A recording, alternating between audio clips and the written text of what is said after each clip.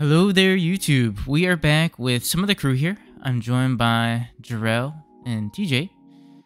And we are here with a video where, we've already talked about like our initial reactions, but we did want to do a little bit of a deeper dive into some more collected thoughts about the ban list, and more importantly, touch upon sort of our thoughts and feelings on how the meta is going to shape up after this ban list goes into implementation, which for those of you who don't know, will be August 31st.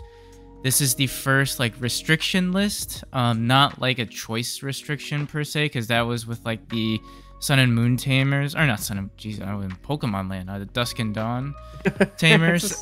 It's the same thing. It's close enough. Yeah, but this is like the first time like a true restriction list is going into effect both in JP and in English at the same time. So they're going to be interesting, and we do have a lot of exciting things to pop off with, as the meta unfolds and as regional starts to come into play. So we did want to give our 2 cents on how the field may potentially shape up moving forward, and we also will be touching a little bit more upon some of the rules that are going to be updated, because we do have an official Bandai judge here with us in Jarrell. Ooh. So let us know what you think down in the comment section below. Hopefully you guys enjoy this video, and let us know what your thoughts are. Before we hop into it, as always, if you like the content, you like what you're seeing, feel free to hit that like and subscribe button. We would greatly appreciate it. And also hit that bell so you know when these videos go live. And lastly, check out our socials, which are linked down in the video description below. Has our Discord, Twitter, Instagram, all that good stuff. So you can just kind of keep hitting us up there. If you're looking for deck lists, the Discord is the best place to find them. But enough jibber jabber from me. Let's talk about some of these cards here. So just going down the list here, right? I mean, I think we can loop these two in, because these are probably two of the biggest talking points, right? With Promo Uko and Promo Louis. You guys want to take it away? Yeah, I've been cooking. I've been thinking. So, the first thing I want to say with this is a lot of people were saying, like, because we even said this too. The choice to restrict the Ukos maybe was like one idea. Some people were surprised to see Louis hit as well. And I think that because I was watching, I've checked out like everybody else's impressions and whatnot, just to try and gather more like thoughts and everything on it. And the biggest thing I saw was from East. Shout out East, my fellow bald man. He was saying that, like, okay, so even if you restrict one of the Ukos, they just make up for those slots with extra Louis to basically if you were just restricted the promo Uko and not Louis along with it, people would just run more of the Louis to make the BT-17 Uko more effective. And so I think it makes sense to hit both. And I think it also makes sense to hit both in the sense, too, of like what we saw with like the Agu Rush and like Gabu Rush stuff. Like rookie Rush decks, it hits them for sure. These also hit Nume as well. They slow down the hybrid decks. Like these two cards being hit slow down the meta massively. Correct. Correct.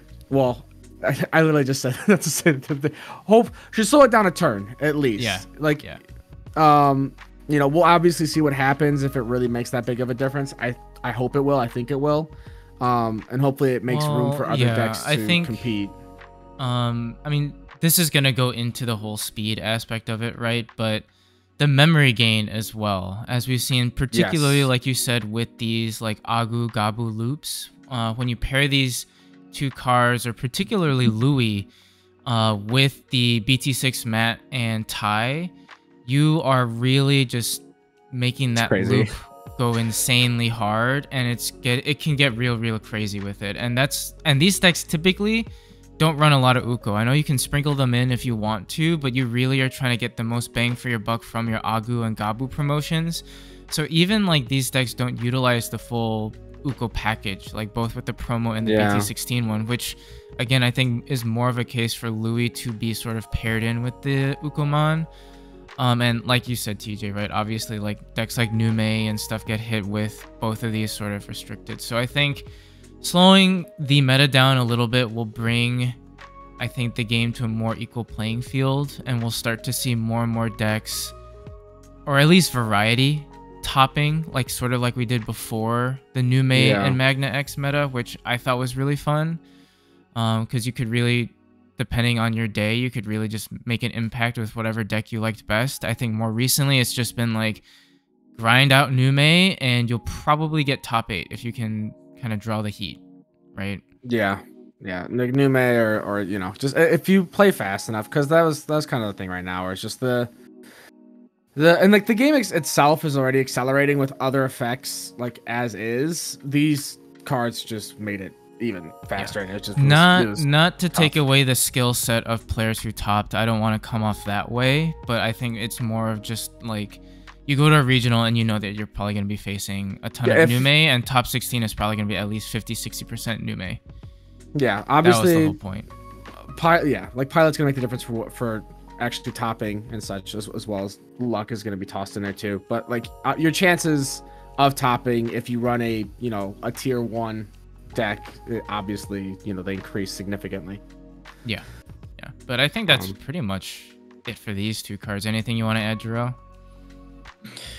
No, I think you guys got most of it. Sure. And Banda even says here, like, repeatedly combining effects that aren't once per turn, such as BT-6 Matt. They target Matt, not Ty, which is funny. Just Matt. they don't target their pro tag. They're just like, no, Matt's the issue. Typical Bandai. See, they know blue's an issue, but they won't hurt them. They won't hurt them. Oh, or will they? Speaking of blue, this was one that a lot of people were surprised about. Let's just say. I mean, I won't call it the most like common choice or the most like called out for card, but a lot of people had a very sort of like, whoa, Hammerspark? Why Hammerspark? And I know we kind of share pretty similar sentiments to it. If you want to take it away, TJ. Sure. So I think the big thing that a lot of people weren't aware of, unless you were like looking at like JP lists, is that Hammerspark has been cropping up a lot in Mirage and Imperial lists, and the biggest offender out of this is probably Ancient Garuru lists. Yeah.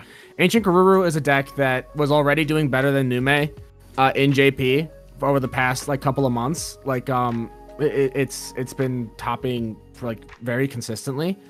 And Hammerspark was a huge enabler for its plays. It's also a very good card to choke your opponents, and other blue decks were like, you know what? They basically remembered this card was good again and started running it, and it was starting to just sort of like spread through the meta over there. And I think us getting listed at the same time it was almost in a way Bandai kind of saying like, okay, we're gonna cut this off a little bit early.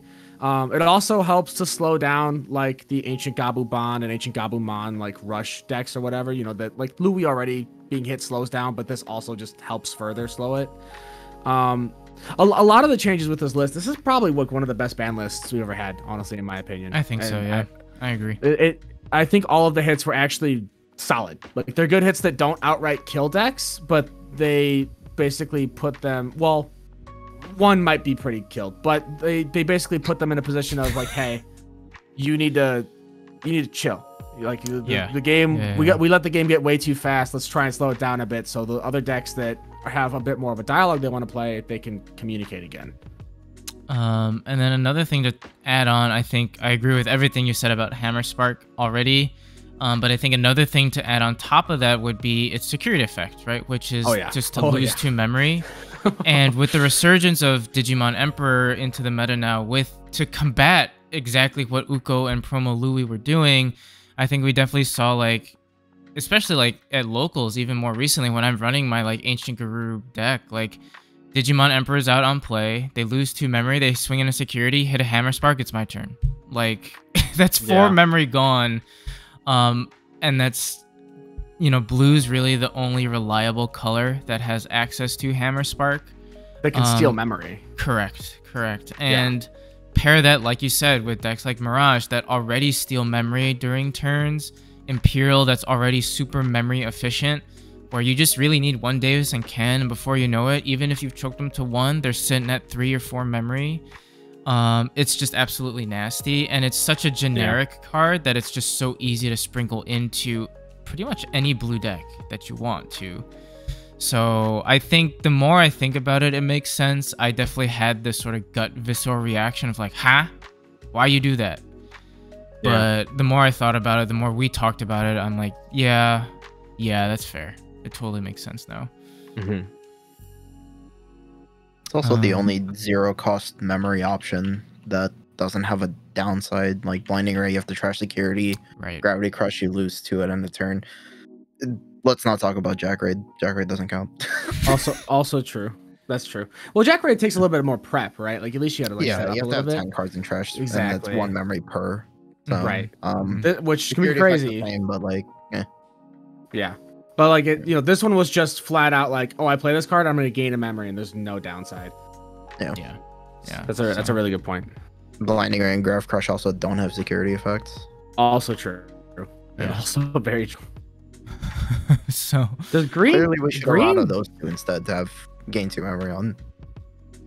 I think green green's and blue equivalent have like a been... memory gain like option. No, I think the HPD, equivalent. I Yeah, I was gonna say the equivalent was probably HPD, sort of. Black Which is doesn't also have not anything. Black is like, nah, you get nothing, kid. Sorry. They get parabolic junk. What do you mean? Oh, you know what? You know what? You're right. True. That's enough. I hate the worst part is you're right, and I'm so angry about it. Zero cost options on. No, it's parabolic junk is literally the actual. That was their idea of they're like, you know what? Let's give it to black now. It's so useless. But I think that pretty much wraps it up for Hammer Spark. It's just, particularly also just to help people understand. Yeah, and it's also going to be, even with this hit, we're already looking at a meta, spoiler alert, that's probably going to be very blue heavy. So I think Bandai just had to do something about that, and I think Hammer Spark was your best way of trying to generically just sort of stun blue decks, no pun intended, as best we could. But yeah, moving on to the next card. This is BT-9's Awakening of the Golden Knight, so a very key component to Armor Vaccine. I think I've seen a bit more conflicting opinions on this card on some Reddit posts and like YouTube videos where some people are like, you only really ran it at a 2-of, so like it didn't really matter. But a lot of people are like, well, Vaccine Armors didn't really need level 5s because of this card. So now that you're restricted to 1, like it makes the deck a little bit less efficient. I'm sort of siding with the latter. Like I still think this card was really, really busted for Vaccine Armors. Paired with another card that we'll talk about later, like it just was way too efficient for what it wanted to do. And I think hitting this card to 1 still gives you that opportunity, but also slows you down a couple notches, which I think is very fair. Yeah, I agree. I think the big thing with this, right, like Vaccine Armor was already a deck that was kind of dying just as the meta was progressing because so many decks just had ways to get around it. But I think that this getting hit just further opens up the room for other like tier 2 decks to basically jump up and have a better chance, because there's a lot of decks that like they can compete against those top decks, but they couldn't compete against Magna. They just couldn't get around it. So, this getting hit to 1, like, while like even like it being down to a 2-of, like is a thing, being further down to 1 on it basically just makes it like you were saying, like consistency hits so hard where you're to the point where like you can't rely on that as a strategy. You're gonna have to run more 5s in Vaccine Armors if you want to still play that. And even then, Vaccine Armors has its other issue as well that we're gonna go over later. And then on top of that, all of that as well, most of the level 5s that you run in yellow nowadays are usually ace cards, especially for Vaccine Armor.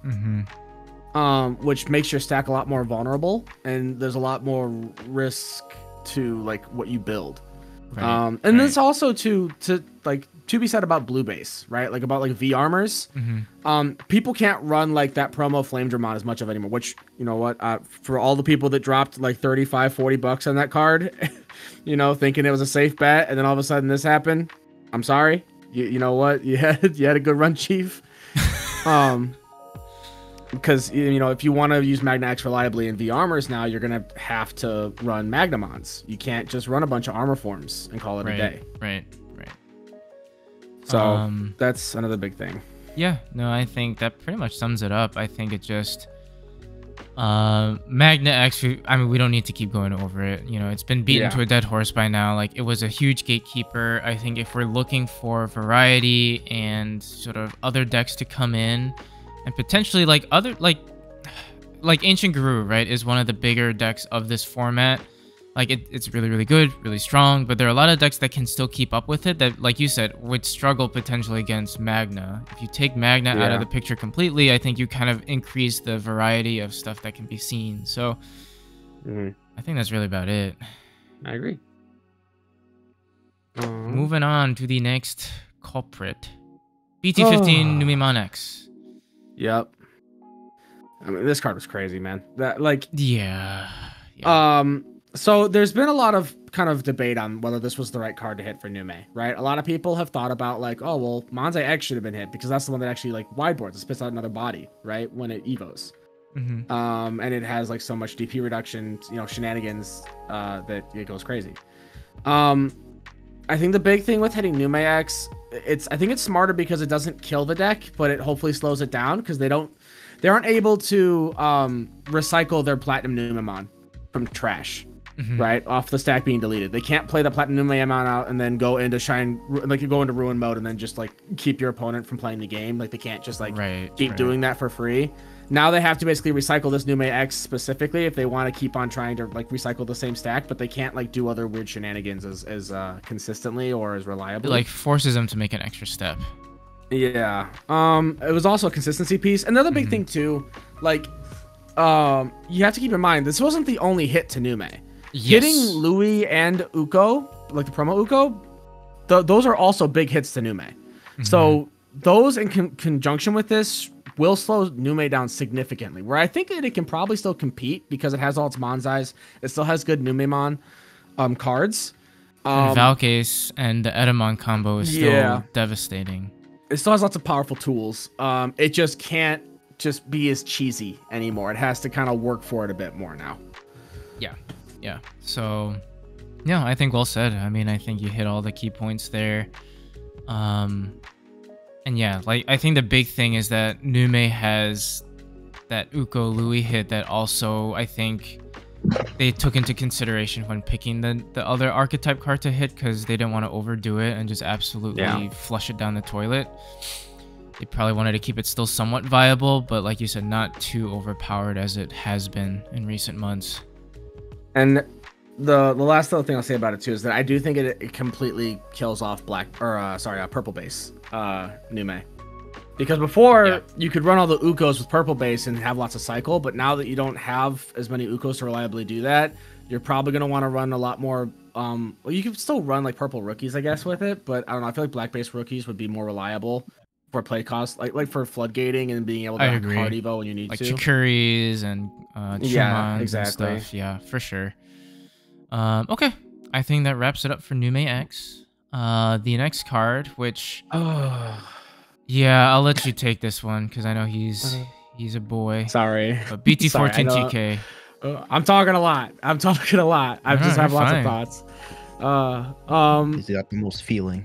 Yeah, I do have the most feeling. I love this card so much, so this was a bummer. It makes sense, and I'm glad it was hit. It's bittersweet, I should say. Maybe not glad is the right word, but yeah, it's bittersweet. I'm right there with you. Because I got all the alt arts for this card like right out the gate. Like I pulled everything like out of my case that I needed for this, and I've loved running this card for stuff. Patamon's one of my favorite boys up there with like Entmon and Doromon. So this card was honestly really, really smart from Bandai to hit. I know some people were talking about it maybe being hit or whatnot. I definitely was like not a believer of it initially until we like went over our last like our unrestriction video when we were talking about other cards to like, because we basically the idea for that video came from we wanted to do another restriction video, but then we realized it was the same as our old list pretty much, except for this card was TK. He was one that we added to it. So he's just a tamer that, he just constantly nets you more and more memory as the game goes on. He is a 2-drop tamer, basically. But the biggest things with him is that he does 2 things for yellow vaccine, or just vaccine strategies in general, be it vaccine armor, 3 great angels, whatever. First things first is he sets up security for Patamon. Now you no longer can do that. So in a way, this almost sort of nerfs Patamon a bit, right? Patamon can still do it. And I think Jarrell said it in the first impressions video, like Patamon can whiff and it feels bad when you whiff with Pata.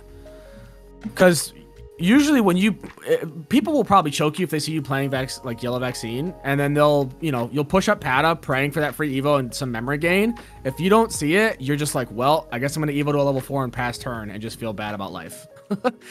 Yeah, because the stack's probably gonna get cleared. But while doing that, it also does the other like big thing of is actually kind of pseudo nerfs Emissary.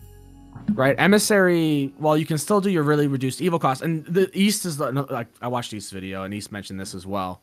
But basically he said, it also nerfs Emissary because now they have to run more TKs, and they don't have this reliable cheap TK that keeps getting more memory. They either have to run more of the memory setter or run some other TK that's just like not as like this is best TK by far. Yeah. Right.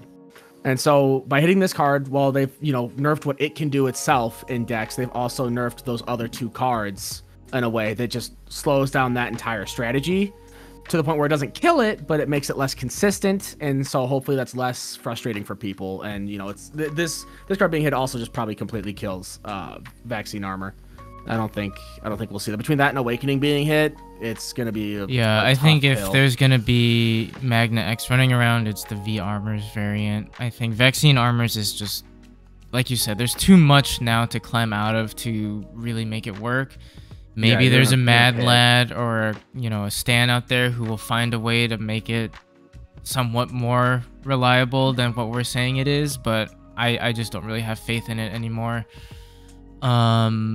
And it's really sad for me too, because I think Angels definitely takes a hit with this card being Gonzo too.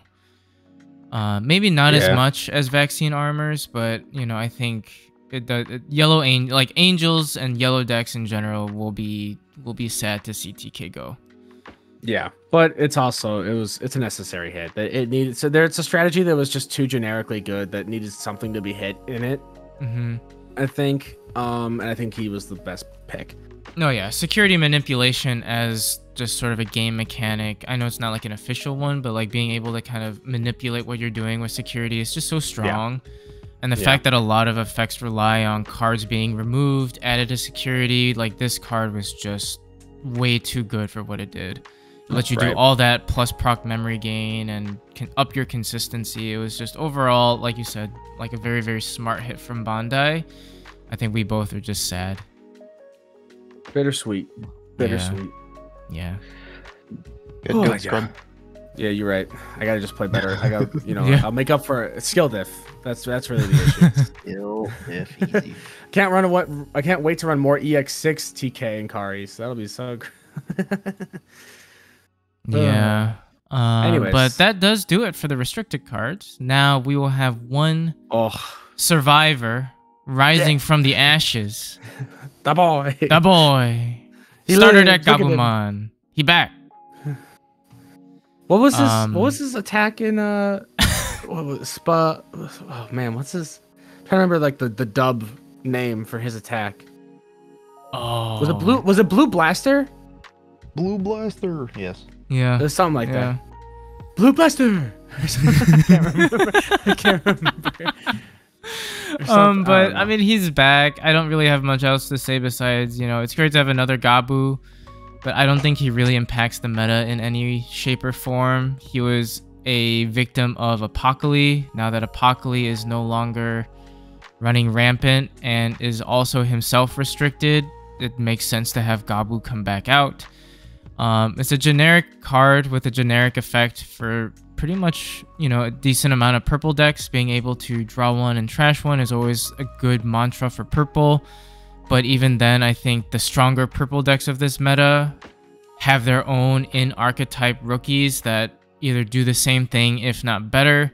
So he's really just like, he's there. He's not really as meta-defining per se. No. You don't understand. Uh-oh. Titamon, baby. Titamon has its consistent means of trashing a card again, and not just once per suspension. I'm just saying that was honestly my biggest reason I was sad to see this guy go. I like Purple Guru. Okay, sure, it was a bummer, whatever. But this card is so good in Titamon for being able to resolve your turn effect. I was just like, oh, chill now. You're gonna put him back on the restriction list. That's crazy. You killed my tier 3 deck. But yeah, I'll be interested to see what you cook up now with Taita. He's back. It's not much to cook with it. I could put this card back in. It's just another consistent rookie piece that I run with the other purple Gabu and then like Labra and call it a day. Yeah. That's about it. But that does it for the cards that we will be talking about, at least immediately. We're gonna delve into another section here. We'll kind of bring Jarrell into the fold, where we're gonna be talking about rules. And shit, it's that time already? Is that time, Chief? It is that time. It's your part of the video. Anyway, Go ahead, for those that aren't aware, we are getting a new rules change. It was speculated to come around EX7, but I guess we're getting it earlier than expected because this is hitting the same time as the ban list. Yeah, like I said, I'm just gonna rapid fire these. So the main ones that I wanted to point out were there was one where if something died to rules processing, aka 0 DP, stuff used to not trigger simultaneously. I think the common example of this. So an example I have of this is this was asked in the Bandai server. If you hit Dex, or if you hit a Darugo with Final Shining Burst and it evos into Dex Doru, what happens first? The when Digivolving or the on play. And under the rules that we currently had, the when Digivolving would activate first because before the on play, because effects triggered by a rule check were not considered as triggering simultaneously with effects that basically happened prior to the rule check. I know that probably doesn't make sense, but yeah. So what this or what I meant, or what that example is saying, is essentially because Marcus was played during the resolution of the option, because the Daruga dies when it hits 0 DP, and then it evolves into the Dex Daruga. It treated it as the Dex Daruga is the newest trigger. So the when Digivolving would activate first before Marcus is on play. With the new version of the rules, this does not happen. Both the on play and the when Digivolving happen at the same time.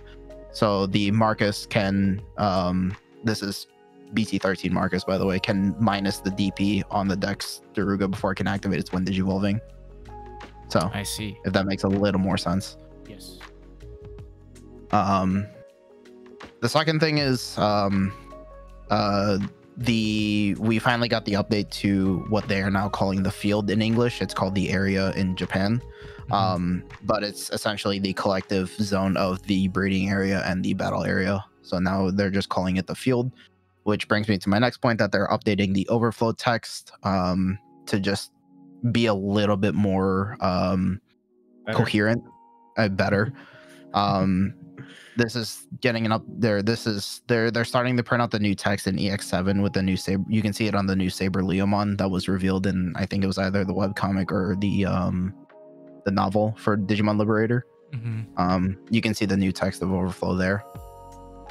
The big one for all you Grace Nova and Machine Dramon players is each instance of removal is now considered to be its own process, and interruptive effect can be activated once per process.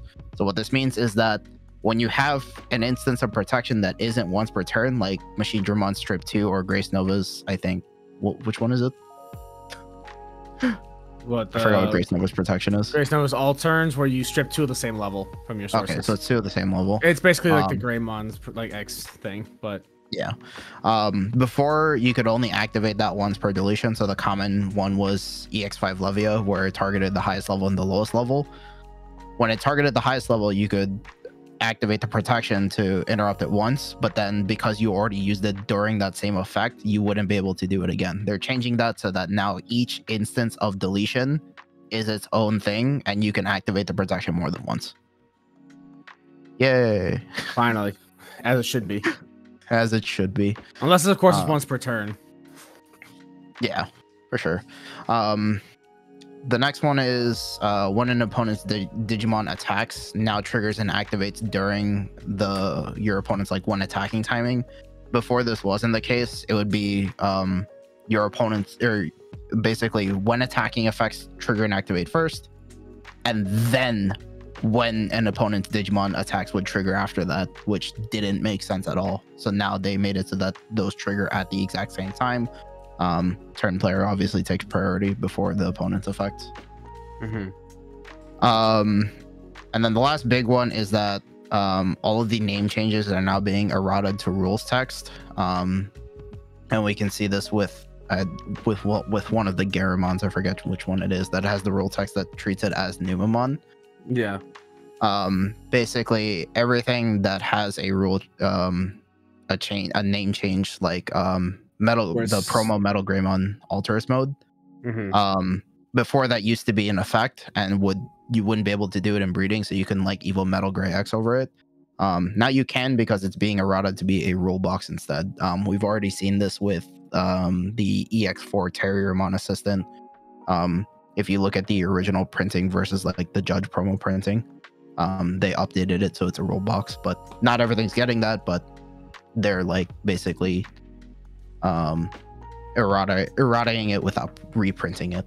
Yeah, makes sense. So, yeah, and that's basically all of the major updates. Fair enough. Okay. Cool. Yeah.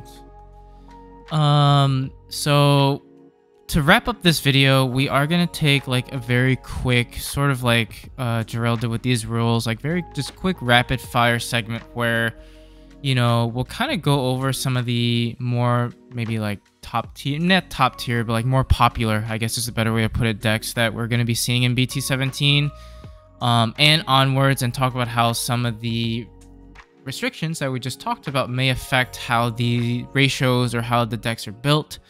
Talking about just how the meta kind of changes up in general, right? Like what do we think we're going to see on top now with all these hits being done? Why don't you go ahead? Why don't you start? Okay. I think we probably will be saying the same thing.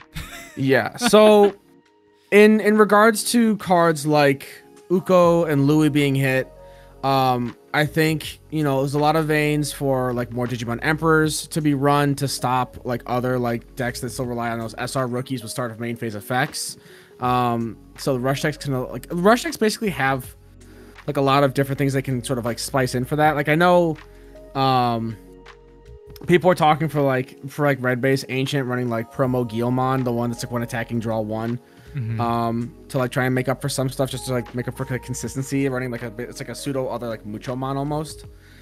Like basically I think we're gonna see people basically default to a lot of like old like consistency tech, right? Or like generic options that are still like in play.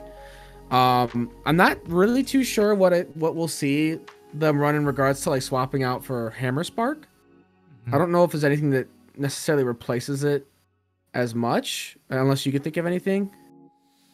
No, I haven't. And in all honesty, I have been flirting with Blue Base again, mainly for, I think, just more consistent tamer play. And I think the memory that I lose from the Ukos and the Louis, while some people are like, well, it's just like, you know, maybe one, it's more like aggression. I think the memory gain that Louis and Uko gave also helped me feel more comfortable hard slamming my tamers. Now that I kind of have to rely on maybe like one or two memory, having to play out those tamers, or even just like, you know, I think past turn a lot with these, I almost want to revert back to the blue base, give it a try and see, you know, with the Strabbies, you know, having to just do the traditional, almost what Red Hybrid is liking to do right now, which is swing with your lower end, pop out a tamer on deletion, so you get a poke in and you get your tamer play out all in one turn. For me, that's sort of my way of compensating for that sort of change in pace. But I think in terms of what could substitute for Hammer Spark, I mean, I've seen some people maybe float the idea of like the trainings and the scrambles, but again, I don't really love that idea. I think you just aim for more pieces at that point, in all honesty, with that one card. And I think in regards to other decks too, right? Like Vaccine Armors, Armor Vaccine, I think there's room for like the old TK Kari from BT6 to be run. Or not BT6, BT9. Is it? BT9, yeah, the dual tamer, the one that gives you 2 if you're less than, Yeah, that one was always crazy. So I think there might be a world where that starts to creep up a bit more to have TK in name still. Yeah. Nothing really. The only thing I could think, so this was something that was weird to me, but like I was thinking about it, was that maybe we'll see armor texture run more in place of Awakening. So people can like do their stuff with like Flame Dramons and then swap over to a Magnamon and then go Magna X. Sure. I can see that. I think from like less of a vaccine standpoint to more of just like a yellow angels sort of perspective. You know, I could probably see people being pushed more towards the Kari focused theme, right? Or the Kari focused package. Yeah, running more Kari focused stuff. Yeah, where you have like purple Kari, you have the, I think it's the BT, is it 15 or BT-16 Kari? The one that gives BT-15, the one that gives like check -1 and stuff like that. It's also a memory setter. You can also use the old memory setter Kari that gives you a memory every time you recover one. Again, all less efficient than what the boy did, but I think still decent substitutes. Yeah, for sure. Man, I think that's the majority of that, and I think this is something that I wanted to bring up too. So, you know, I think that covers pretty much all the cards for like what could be replaced, what we'll kind of see swap out. You know, we'll see more consistency pieces run. We'll see other like rookies just sort of like take place of Uko. We'll see certain options maybe get increased to just try and make up for it, or certain like generic tamers to make up for other like counterplay in the meta. But what does this mean for decks that didn't really get touched, right? Like, you know, Hammer Spark kind of touches Imperial. And I think you mentioned this at the very beginning of the video, but we're looking at potentially a meta that could be very blue focused, right? Like Mirage kind of can still coast through this just fine. Imperial, I'm going back to him. Yeah, I know you are. Imperial coasts through this totally fine. I know there's a lot of concern about Imperial being like a tier 0 deck now because of all the hits. I'm not sure it'll be that bad, because I think a lot of people get like traumatized like by certain things. Like I'm traumatized against Mirage from you, but I'm aware that like it obviously does not always like occur like that, like it does for to me when I'm playing against it. Imperial's still very beatable. There's still plenty of means of getting around Imperial and like dealing with it. There's still lots of other strategies that hurt Imperial and that force Imperial players to have to play around you. You know, there's enough protections, like the source strip, DP reductions to hold board and stuff like that. Ace cards are a huge factor for a lot of things. Blockers, redirects also still do a lot of work. You know, all these things that can contribute to still hurting that. Obviously we'll see what happens. We do know, like, you know, over here in English we have EX7 on the horizon, which doesn't really do too much to the meta, so it'll be interesting to see if like Zafaga or Sendril do better, or like any of the decks really just do better because of these hits. Like maybe some decks have more time, maybe EX7 becomes a more valuable set because of this. And in that same vein, like even like BT-18, which like admittedly really like purple hybrid and like mother control are the only things like really like were kind of like good out of that. Everything else is just kind of like okay. Like even the new hybrid cards aren't used that much. Yeah.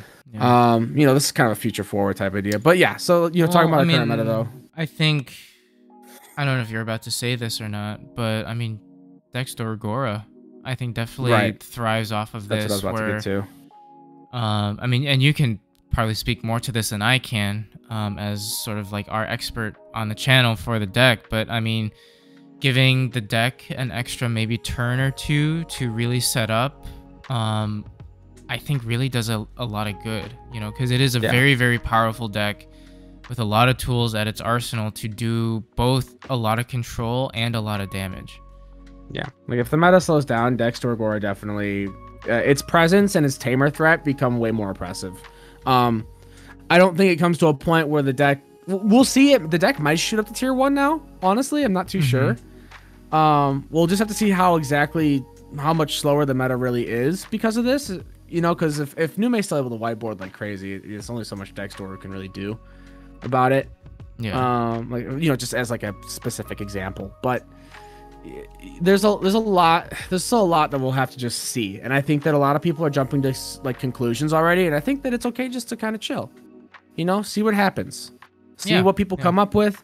And you know, on top of that too, like I said, with these feature sets coming out, we might see more value from some of these cards now that the game might slow down a little bit more, which will be nice. And And you know, the I would say the one thing that I am a little bit worried about, because they kind of hit all the wideboard or like quick strategies to get around it, is Shoto Mother or Mother Control. We'll have to see. A lot of people were of the mind of, oh, it's a necessary evil because of everything else going on.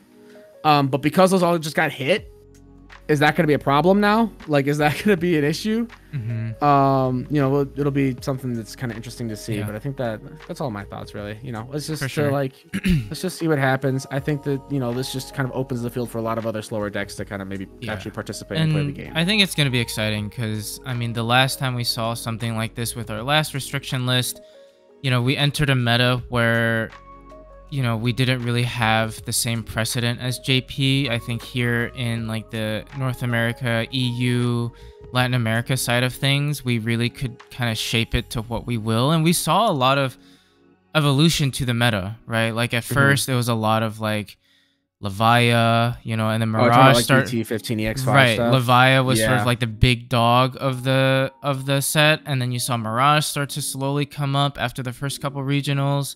And then after Mirage started becoming more popular, you saw like more counters to Mirage, and then other decks started to creep in. And then by the end of the meta, like regionals, you pretty much had like a deck from each archetype, like in the top 16, which is really, really cool to see.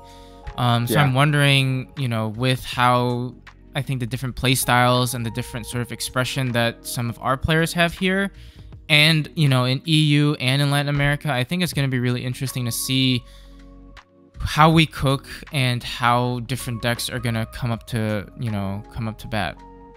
Yeah, I agree. But yeah, I think that'll pretty much wrap up our thoughts for this video. Jarrell, do you have anything to add before we close up shop? I'm scared.